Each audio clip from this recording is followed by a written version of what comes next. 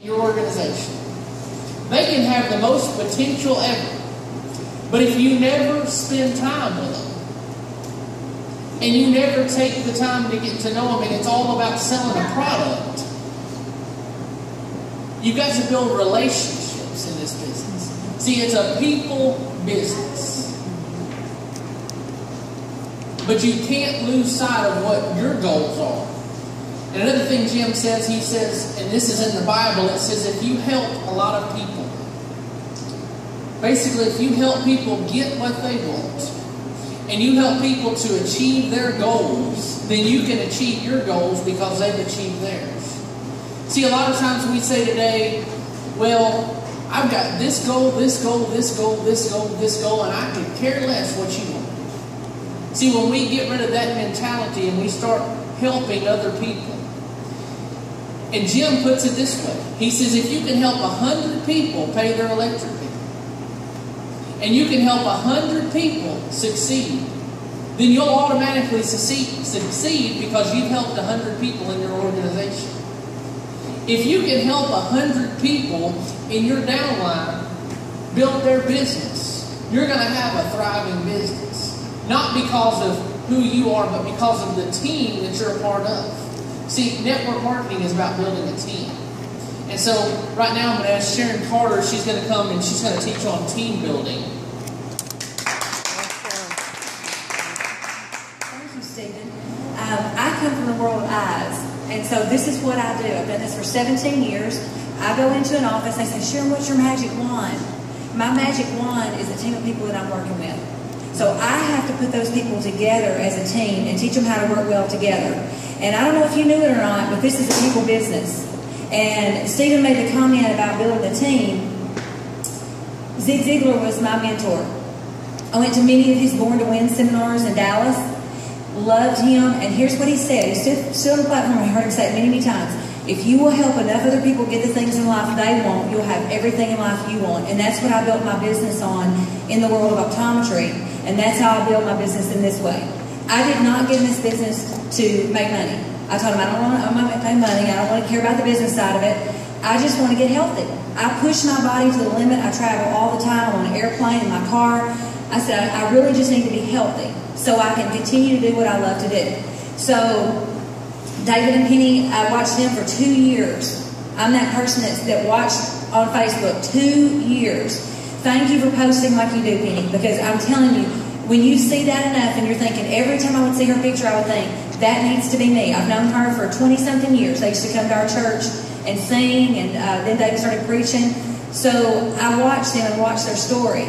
And I thought, you know what, this needs to be me. Then I saw Melissa, and I decided that was going to be me. But it took Donna getting in and me saying, forget it, this is it, game over, I'm in. Because everybody was losing weight. Melissa's lost 60 pounds. I go to church with her. Donna lost 40 pounds in 4 months. And I said, that's game over, I'm in here.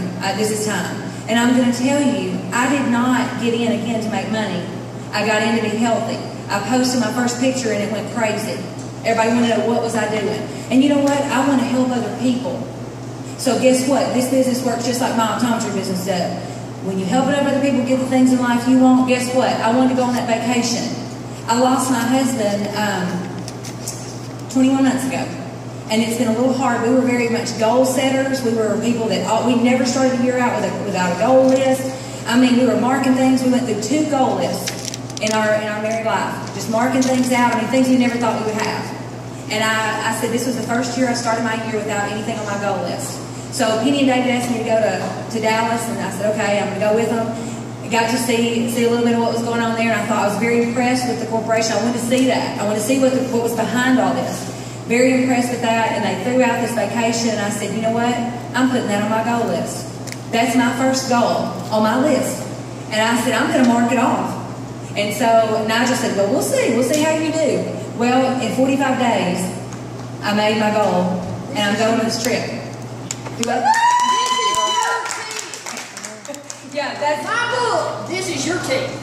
Yeah, we have, how many people do we, I don't even know. 100. 100 people in my team, and I've been in the business 4 months.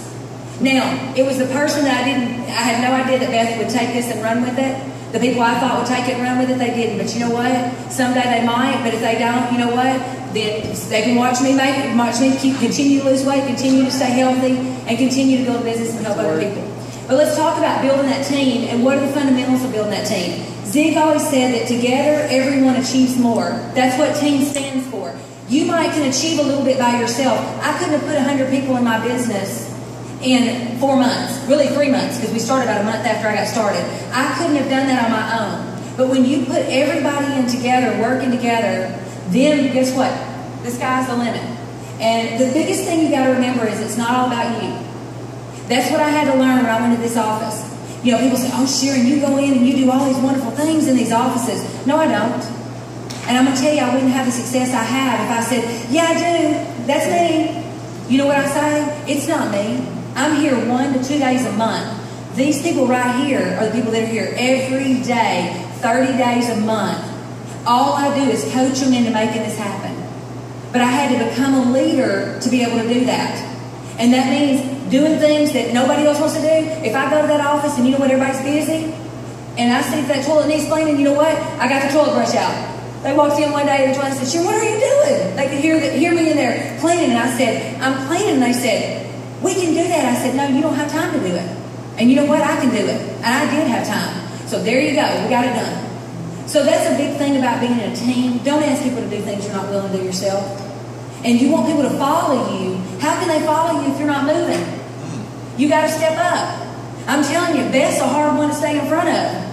I'm telling you, she is a leader. She is a manager in a big 3 practice offices in Iowa. She's very successful in her world. And now she's becoming very successful in this world, helping people become healthy. Let me tell you, it's showtime. This is one of the biggest things about being a team leader. You got to show up looking like you're the leader. Here's what they taught me in imaging class. You got to show up dressed 1 notch above the best dressed person there. You better be ready to roll. Some people don't think you have a business because you look like you got a business. You got to show up ready. I had 2 of my managers come in one day and they managed 3 locations.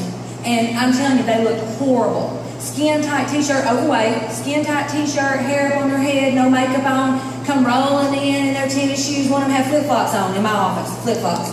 So I said, then they were whining because the people in that office wouldn't follow them. Here they were they were all in uniforms. They looked to the nines, hair done, and they wouldn't know why they wouldn't follow them. I said, girls, come in here, let me tell you something. I said, while we're talking. I said, you know why they don't follow you? I said, because you look like you left the homeless shelter this morning. I said, look, the doctor said, I said, you got to up your game here. We're leaders, and if you want people to follow you, people ask me all the time, what do you do? What do you do? Because this is what I look like when I roll in. And I don't have a problem selling stuff to people in Optimal. I don't have a problem talking to people about the products because I'm going to show up dressed for success. It's showtime. Your business is open. Now is your day. Make it happen. Now, here's where I find my team falls down. Especially when we get 5, 6 locations, this is where we struggle, and it's communication. Who is in control? Here's what my manager will say. Well, she wouldn't come tell me about that. You know what? She shouldn't have to come tell you about that. You're the leader. You need to know about that. You need to have your eyes on things, and you need to be setting the pace, and the communication comes from you. I'm going to tell you, David has called me almost every day, at least once a day, since I got in this business. I needed that. I didn't just get some products. I didn't just get healthy when I got in this business. I got a business family, and I got a team of people that support me. When I need something, I text him and said, David, I've been sick all night long. I've been throwing up. I'm there by myself. I don't have anybody there with me. I'm going to be flying back by myself.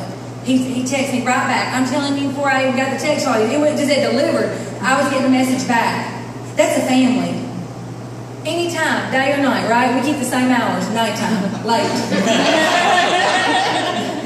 Here's what I want you to do. Think of in your mind a leader that you respect, and think of what qualities that leader has. Because you're going to determine where your team goes. And if you don't go anywhere and you don't move, neither is your team. If you look around, I tell you, when you look around and it's not happening, look in the mirror. In our leadership team, I tell them, y'all, if we keep hiring people that aren't working out, it ain't them. Hello. If we hire 2 that don't work out, look in the mirror, it's us. It's not them. It's the leadership. What qualities do those people have? Zig Ziglar was one of my people. He was a server. I'm telling you, and he knew people. He saw me. You know how many thousands of people that man saw every year? He would see me. I wouldn't go every single year because it's not expensive, but I'd go about every other year, and he would say, Carl and Sharon, how are my friends from Arkansas? I mean, he was old too. I thought, my lands, how does he remember me? It was amazing, the leadership skills that man had. And seeing people go across, I went to his last Born to Win, and seeing people go across and say, this man changed my life. One woman said, I was going to commit suicide. And that somebody took me to this Born to Win. And I'm telling you, she said, God turned my life around. It's amazing. Do you know that we can turn people's life around with the products we have? Yes. These products have turned my life around. I wanted to be helped.